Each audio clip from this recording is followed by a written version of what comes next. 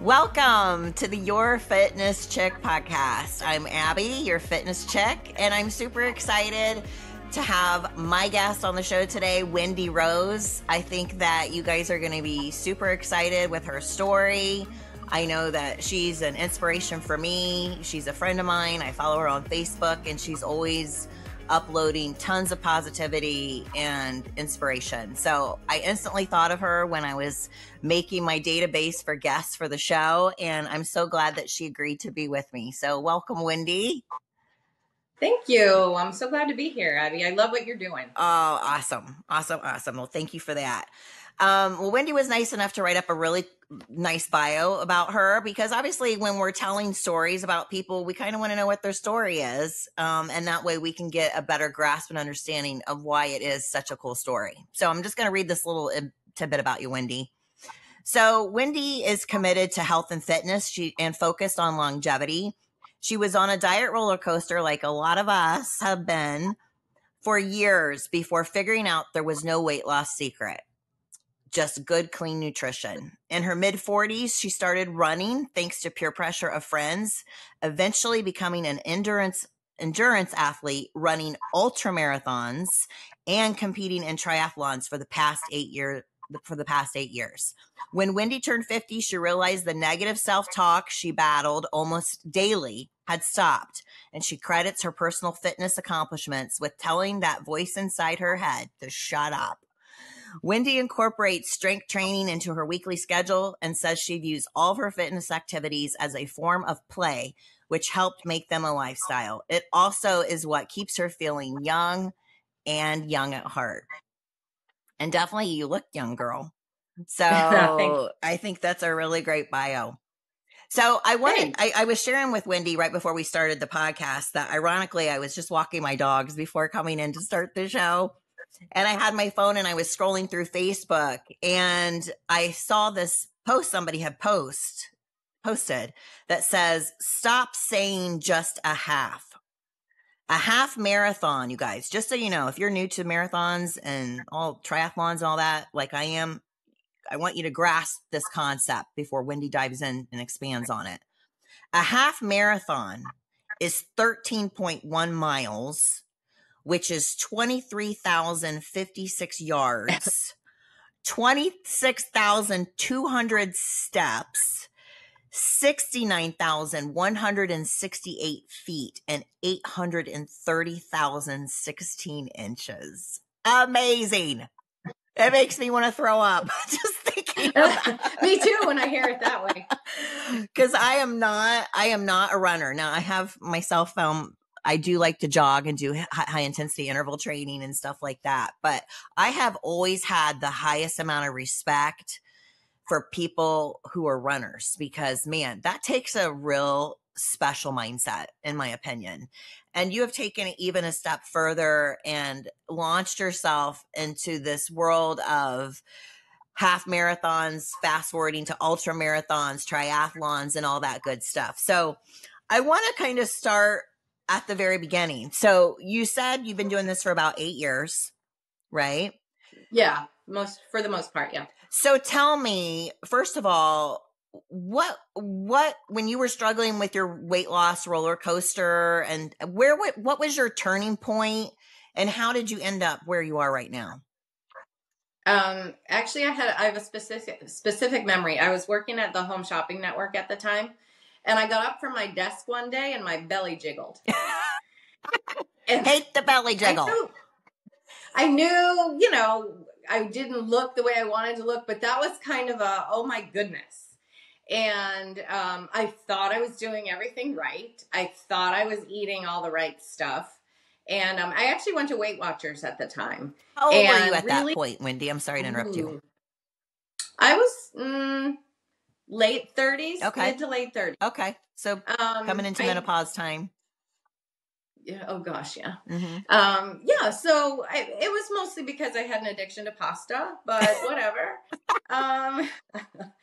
But no, Weight Watchers really taught me the things that I didn't know. It taught me portion control. It helped me make better choices. Okay.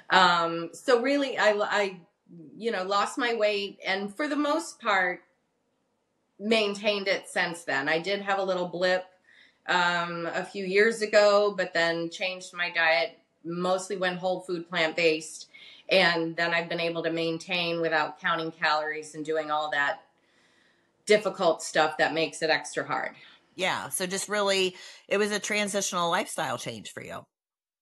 Absolutely. Absolutely. But I learned so much, and that really helped. It really helped a lot, because I knew diets are not the way to go, because that's a temporary fix. Right. Some diets are worse than others because they don't teach you anything. So you're just going to be back where you were. And a lot of the diets and programs out there want to charge people a fortune.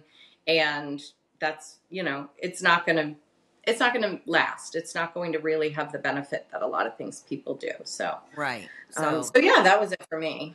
So once you had decided that you didn't want the belly jiggle and you transitioned your nutrition and changed the way that you were eating, when did you wake up and decide that, okay, I want to start running? I want to say it was 10 years ago. Yeah, 10, 13 years ago. Disney was doing an inaugural Wine and Dine half marathon. It's a race at night.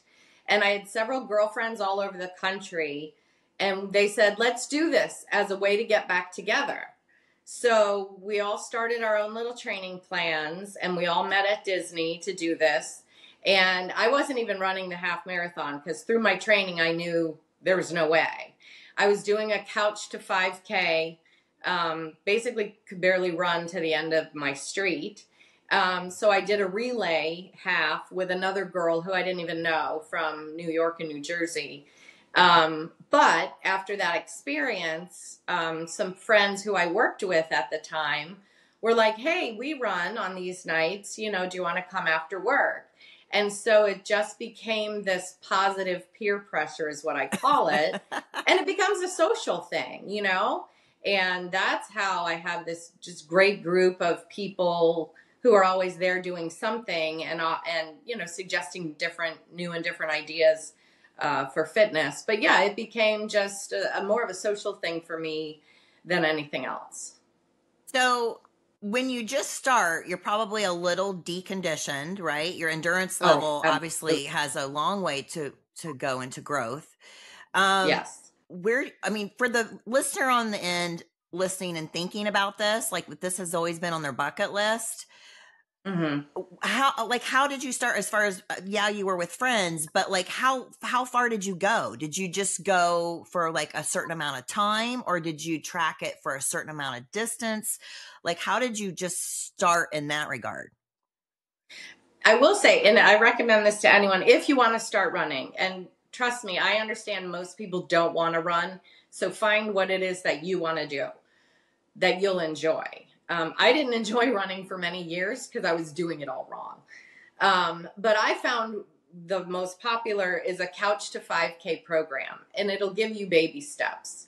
It'll basically be like, run from this light pole to the next light pole and then take a walk break. And it really helps you build up gradually. So if people want to start running, that's a great way to do it. And we live in a part of Florida that has so many 5Ks all the time. There's something to do to keep you motivated if you need to sign up for things to have a goal to work toward.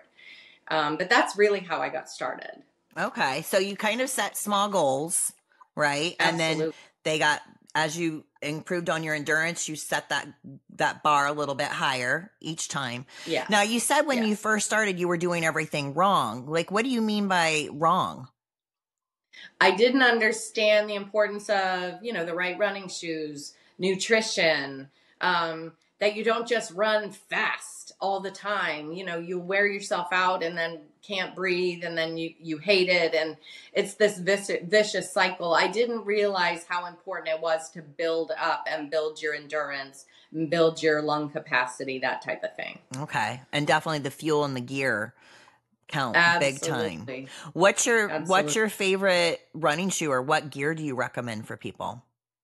I've been in Hoka's because I need a lot of cushioning. And so I've run in Hoka's for many years now. I'm considering a couple other brands, but like what when it ain't broke, don't fix it. So, I'm 56 now. I'll say it out loud. And I need a lot of heel cushioning, just because everything's, I don't want to say wearing down, but just a little more sore than I used to be when I run. Right. But there's a lot of pounding involved. Sure, obviously, especially for that long of a distance. So you started running with your friends, you set small goals, you learned what you were doing wrong, you corrected that, got the nutrition in, got the right shoes and all that good stuff. So how much time had transpired before you decided, I'm going to go a little bit further than Disney? Oh yeah. It was a few years. But then I have friends who sign up for crazy things. And I think the next big thing we did, it sounds like fun. It's called a Ragnar. It's a road race. Okay. And you get a group of, I think it's 12 people in 2 vans. And we ran from Miami to Key West. So it's like 200 miles.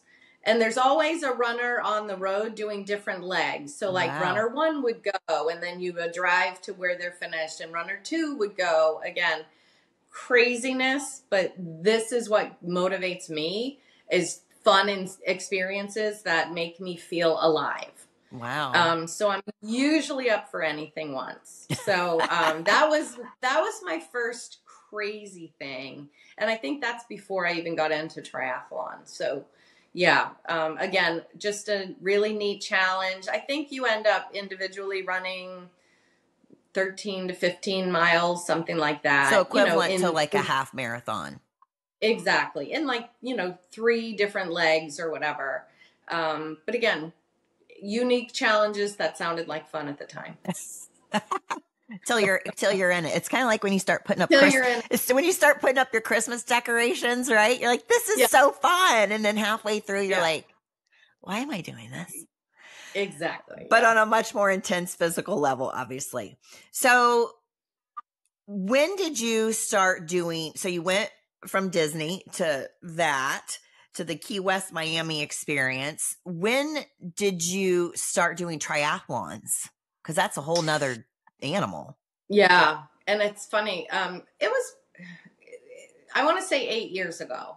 I want to say it was about 8 years ago. So probably 3, 4, 5 years into running. A lot of my friends were doing triathlon, and I've been a swimmer all my life, but we live on the Gulf of Mexico, and there's something in there called sharks. So even if it's 95 degrees out and I'm on the beach with my friends, I'll go up to my knees and splash to cool off. So I was trying to find what's called a duathlon. It's like a run and a bike, and you don't swim. But they were really hard to find. So I did a couple of those and was just like, I'm going to have to start swimming too. And literally took the plunge and started doing that. But again, it's the positive peer pressure of things my friends were doing, and it looked really fun. And that's how I got started doing that too. Wow. So yeah, that would, I can imagine take quite a bit of preparation and training, because you've got to have your running game on, you've got to have the swimming, you've got to obviously have the biking. So when do you find time in your schedule to get your training in? Yeah. It all depends. I've had different jobs during this time. So it all depends. Sometimes it would be in the morning. Sometimes it would be after work. But yeah, you figure out how to make it work. And how much time per day? Like if you know you're doing a triathlon, let's say 30 days out, how much time per day do you need to allot in order to be ready to go? It depends, because mostly I was doing the shorter races, which are called sprint triathlons. So, I mean, really an hour a day, just like if you were going to the gym, an hour a day, probably 5 days a week. And that's for conditioning of all 3 of those things: biking, swimming, and running. You might do different things on different days, or like if I had a gym day, I'd also either swim or bike or something like that. You kind of mix it up. But I've always had a really good coach that really tailors it for people who are living life, raising kids, doing all the things. It's just how you can best fit it into your life. Wow. So if somebody, say me, because it's something I may dive into. I don't know. If I wanted to get started, where would I start? Would I just start jogging? Would you like, let's say I wanted to do a triathlon. Would I feed one shark before the other? Would I start running first, get the endurance up that way? Would I bike first? Would I try to just dive in and practice all three? Like, where would you say would be the best way to do it? That's a great question. Because I don't know that there's one path for everybody. I think it's all individualized. So maybe, figure out what your strength in the three disciplines is, and then add in the next one, and then add in something else. Obviously, running seems to be the easiest because you need tennis shoes and that's about it. Right. So getting it's funny, my first couple of triathlons, I had just a regular bike. Didn't realize how harder that made it for me, because I didn't know. Didn't even really know how to shift gears correctly, Yeah, I would have no clue. Right. And I didn't ask the right questions. That's the biggest thing I think about life in general, is when you learn how to ask the right questions, things get easier. But sometimes we feel like we have to know the answers already. So we don't humble ourselves enough to go, hey, I have no idea what I'm doing. Give me some direction. But that's the other cool thing, is there's so many in different communities. Like we have, my triathlon club is the Sarasota Storm Triathlon Club. My running club is the Minnesota Track Club. There are clubs all over the country, no matter where you are, that if you want to get started, they're so welcoming. Now, there's elite clubs for the best of the best. I've never been those athletes. I've always been just the person coming off the couch doing the thing. And people are just really welcoming and want to help. Also, if you just want to start swimming, there are masters club, anyone over 18. So don't feel like you're the old person. Masters swimming all over the country. It's for anyone over 18 who wants to start swimming, like to get good or faster, not just, go do laps in a pool, but to really train. So it's accessible. It's so accessible. It's just, again, people don't know to ask. So there's help too, free help, or, nominal to get in the pool every, 2 or 3 times a week or whatever. But yeah, I'd say work on, first of all, the thing you like the most, and then the next best thing, and then put in whatever you think is going to be the hardest. But there's also some, like they call them, just kind of beginner or fun triathlons. We used to have one locally that we don't have right now, but you would swim in a pool at the Y. No sharks are there. Go out. What? No sharks are there. No, exactly. Thank goodness. I wish there were actually some professional triathlons that have a pool, and I'm like, I want to do one of those. Yeah. And because then, you're not hyperventilating about what's swimming or splashing around you. No, but there are some, just to get people literally get your feet wet. You could swim in the pool, and then you do a real short bike, and then you do like a 1 mile run. So it's just to introduce you to the concept of what a triathlon might feel like. And I know some people who went from that to an Ironman, which is, 156 miles or whatever, craziness. Can't even imagine. But I have lots of friends like that. So Wow. Anyway, but there's always some way to get you started if you even want to try. That's the cool part, that there's programs to help you. Yeah, that's some great information. Thanks for sharing that. I'm sure people find that helpful. So I wanted to ask you too. So in your bio, you talked about how you also make time for strength training, which, that's my thing. So Yeah. do you feel like that definitely impacts your performance when you're doing these triathlons? Absolutely. And my strength training, especially during racing season, it's functional fitness. So my strength is focused on swimming and biking and running. So a lot of upper back and arms. And power moves, not just, doing a lot of squats or things that are actually going to make it harder for me to recover to do the next training thing. So it's very specialized moves to strengthen the muscles I need to do swimming, biking, and running. Does that make sense? Yeah. I mean, sense to you. So, yeah. For sure. That would make a difference. Definitely. So, I'm always preaching about the importance of strength training, and it affects everything in your life. So that's awesome. So, and there's more, obviously something I know that's important to you too. And there's more and more evidence that, especially we as women, once we're in our 40s, even earlier, I would start if you can. We need to continue strength training for longevity, for, metabolism, for bone structure, so if we want stronger bones, if we want to live well as we age, strength training is so important. And I know you know that for sure. Oh my gosh. Yeah. 100%.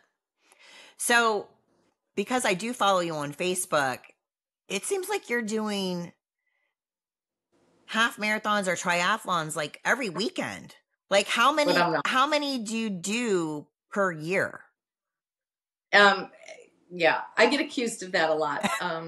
It seems like you're always laying out your cute little my flat Wendy gear. Yeah. No, and it's really not a lot. Like this year, because I've had a very difficult year. I did 2 triathlons this year, and then really needed to shift my focus just to running because I needed to give myself softness and gentleness in the rest of my life. So I was able to do that. But I mean, if you're doing 5Ks, I work on Saturdays, so I can't run a lot of local races because mostly they're on Saturday. So I don't compete even remotely as often as a lot of people do. So I'll probably have a good, I want to say 5 or 6 races, a good serious races every year. It may be more than that. This year, definitely not. But it's part of life for me. So it has to work with my life and whatever's going on in my life as well. So this year it's probably more 5 or 6 serious races. I did get the opportunity to go out and do some things in the mountains earlier this year. Again, big groups of people and lots of fun life experience stuff. So I've made sure to do what nurtures me as well as what pushes me.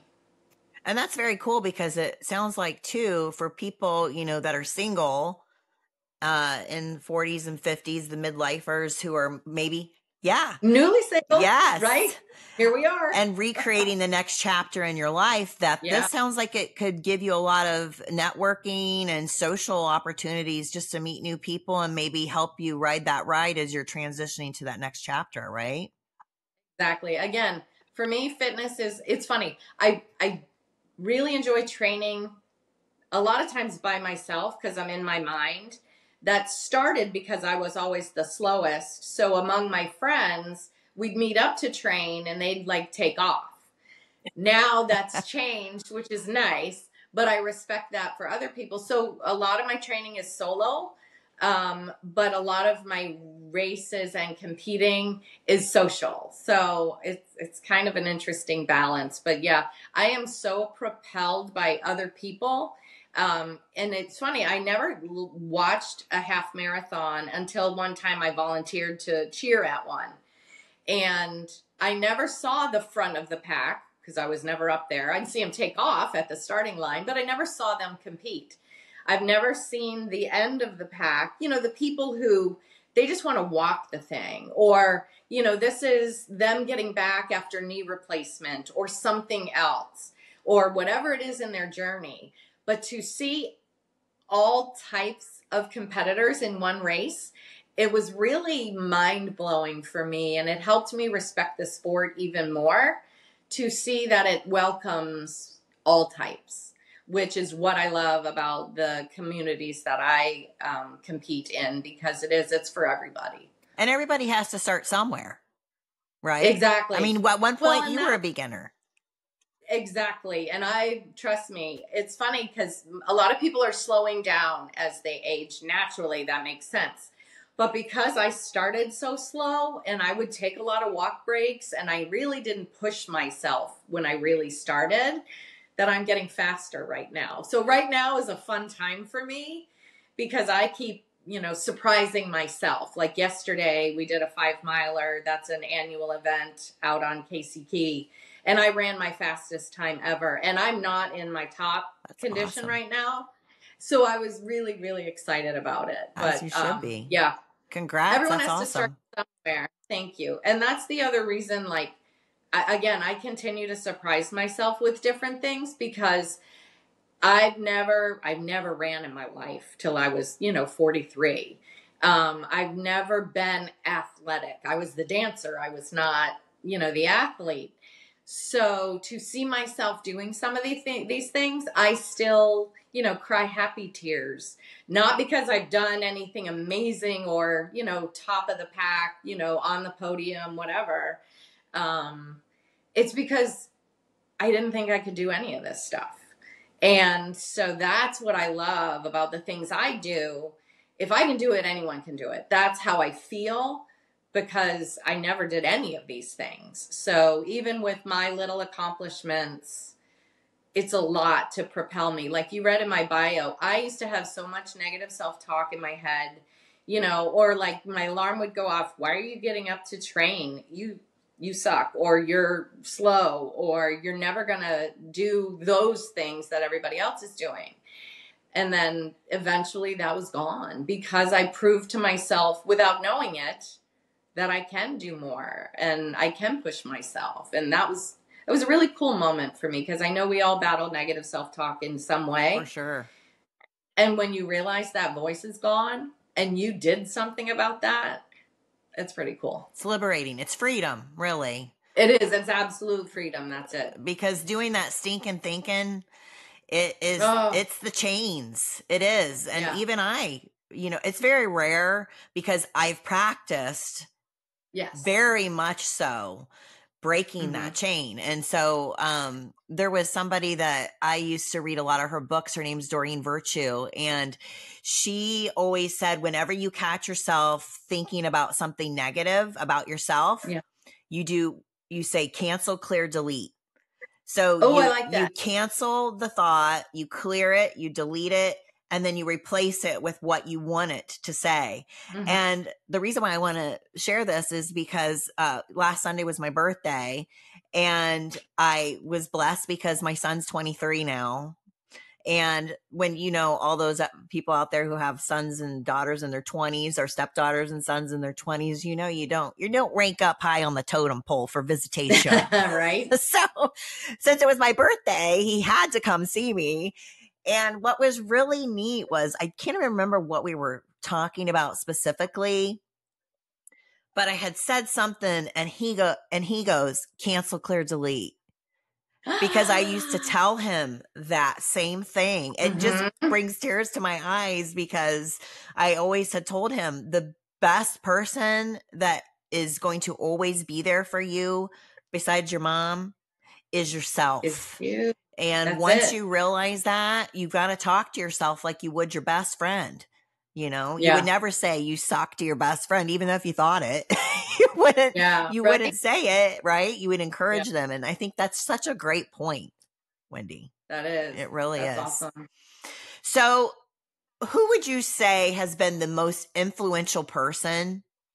Not necessarily for racing and running and all these great things that you've been doing, but in your lifetime, who do you think has been the most influential person in your life and why?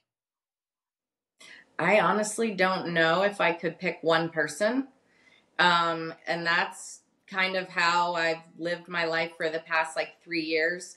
I just really opened myself up to different voices, different influences, which has helped me with my personal growth. But we can learn something from everybody. And it doesn't have to be an athlete or a runner or anyone that does the same. And that's actually better if we listen to voices outside of our funnel. I will tell you, I am addicted to Rich Roll's podcast. He's awesome. He's an endurance athlete, but he's also someone who's been in recovery for many years. And he's really cute. and he's really cute. And his life lessons, his guests, and because I have a background in journalism, how he asks questions and just reflects back to whoever's he's interviewing. To me, it's like the best single source of information for life. Yeah. So his podcast can be long. So it's usually I listen over a couple days or 3 days. But honestly, he has introduced me to so many people who've helped influence my stage of life right now. I think that's the best way for me to put it. And I love that. Yeah. I mean, definitely always keeping those eyes wide open, those ears open. Yes. For the good and the bad, leave the bad, take the good, and then just make it into your Mm-hmm. own and mold it so that you can use it and become better. Yeah. So as we're wrapping up here, I want to ask you, what do you do and what is your advice to people on the days you wake up and you don't feel like doing it? What do you do? Yeah. It all depends. Some days, especially this year, I've needed softness and comfort. And so I stay in bed instead of getting up to work out, but work out in the afternoon or evening instead. Okay. Some days you just have to miss. But my goal is always to push myself, because you will always feel better after, even if the motivation isn't there at that time. If you feel physically like you can't do it, that's something different. Like if you're sick or something. Because obviously we have to listen to our bodies. But at the same time, just push yourself a little bit, because you will never regret a good workout, ever. No matter what it is you're doing. Even if, okay, I can't feel up to running today, but I can do a good walk. Walking is movement. Walking is still something. So whatever it is, like I have an aversion to the swimming pool lately. I need to get back in and get started again. So what do? You just go. And even if you have to be the girl in the slow lane, just go and give yourself that gentleness to get back at it. Life gets in the way. I absolutely understand that. And I've been a living example of that. But we deserve it. It's self-care. It is not selfishness, despite what some people in your circle may tell you. It's self-care to be a healthier, stronger, person. And that anything I've ever done in regard to fitness, it affects my mind, it affects my heart, it affects my body as well. So I am the first person to really be a proponent for whatever it is you choose to do. It is self-care. 100%. And, I've always said that sometimes you have to heal from the outside in, right? So when you're going through a tough time in your life, because we're all going to do that, that's inevitable. I just found that if I was having challenges with my mental mindset, with my heart, if you went through a breakup, whatever, like I did last year, that can really put you down on your ass. You can either sit and feel sorry for yourself, or you can